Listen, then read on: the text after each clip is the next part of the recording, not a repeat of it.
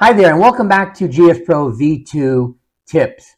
Today I want to talk about an interesting question that I've been asked a few times by various people, and that has to do with Patreon. How do I go about adding courses created by Patreon creators?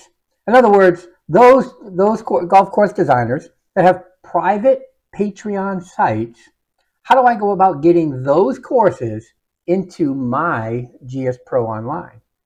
And so here I am creating a video just for that purpose. So first of all, I recommend going to www.patreon.com. Once there, you go ahead and click up here to start a paid membership. There you're going to be asked to log in because I already have one. I'm just going to simply log in. I did it easy with Google. From that point, once you are done with that,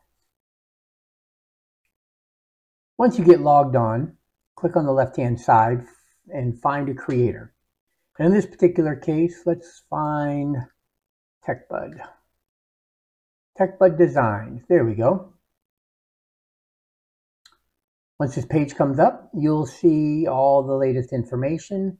But what you're not going to see, because I have logged out to make sure, is that you're not going to see any of the posts because it requires you to be a paid subscriber.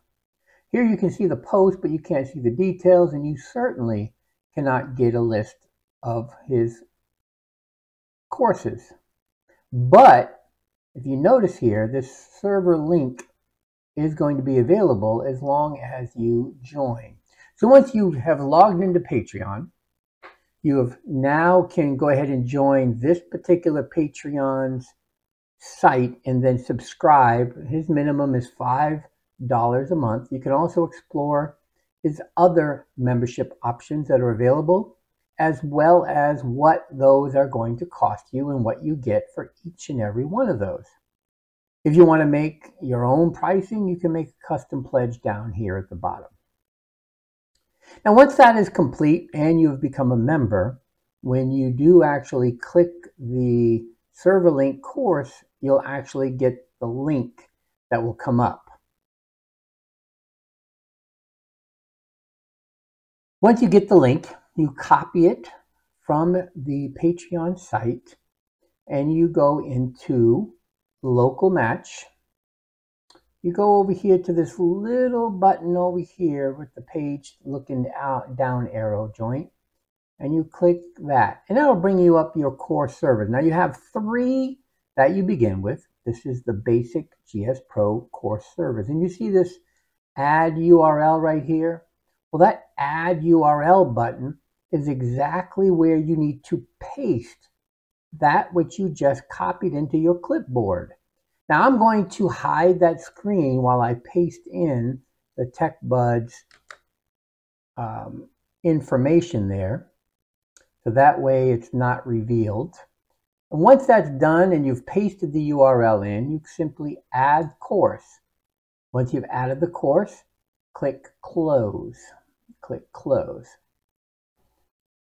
Once you have added the course server from Patreon, come over to the game and hit clear course cache.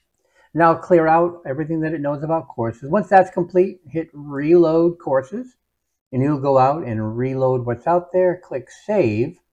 And now by selecting show all courses, and we can even sort by availability, we can go out and see what new courses he has currently available.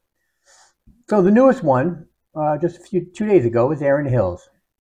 And now we should be able to see Aaron Hills in our list of courses. And there it is. To grab it, simply download it. And now that I'm a member, I can see all the wonderful courses, the Cascades he was released as a recent release. There it is. That's one of my favorite courses. It's near and dear to my heart. All right, let's take a look. Downloading Aaron Hills. All right, so now that we have it, we can load it up and we can play it till our heart's content. And just like that, Aaron Hills.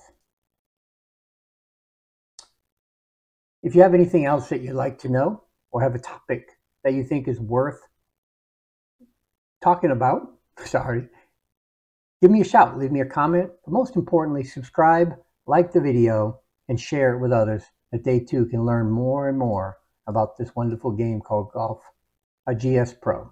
Thanks, and watch, and see you next time.